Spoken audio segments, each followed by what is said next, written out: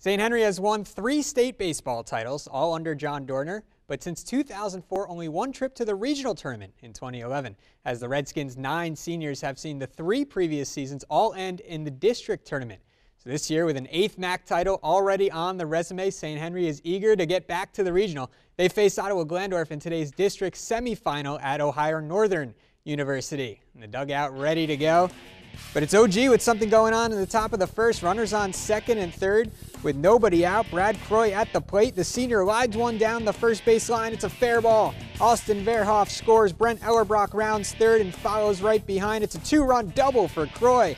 Titans lead it 2-0. Later in the inning, Croy on third. Pitch to Austin Williams is ball 4, and it goes to the backstop. Croy breaks for the plate, and he scores 3-0 OG. St. Henry brings in Ryan Mikesell to relieve Mitch Stammen. Mikesell gets Noah Recker swinger and eventually gets out of the inning. Croy on the hill for the Titans and pitching with a lead. Josh Osterholt down on strikes. Brad really locked in on the mound early on. Both pitchers cruised along in the middle of this game. Mikesell gets Jordan Dimer looking to end the third. Let's go to the bottom of the 5th. Redskins still trailing 3-0. Austin Clooney laces one the other way. It's good for a single. He's aboard to lead off the inning. Later, one runner on second now, 2 down. Croy strikes out Osterholt, keeping the Skins off the board. Bottom of the 6th, another runner in scoring position for St. Henry. And Croy, another K as he freezes Mikesell. He's pumped up. Top of the 7th, Titans looking to grow the lead. Man on second for Austin Verhoff. Hard ground ball through the hole on the right side. It's a base hit. Another run comes in to score to make it 4-0 Titans, and they are in control. Bottom of the 7th inning, St. Henry down to its final out. Croy tallies his 11th strikeout of the day to end the game.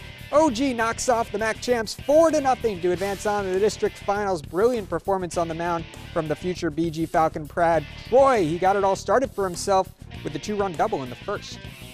Pitching with the lead's obviously way better than behind or even tied, so I mean, it worked out nice. Yesterday was our last day of school, so I had all day just to get ready for this, and I felt really good coming out and worked well all game. They gave us that 3 spot in the first, and when Brad's on, he's tough to beat anyway, and you spot him 3 runs, and he settled right in there, and he threw a great game today. You know, this was the team that knocked you out last year 2-1 on a balk call. We came out and we were ready to go, and we put that 3 spot right up early, and that was big.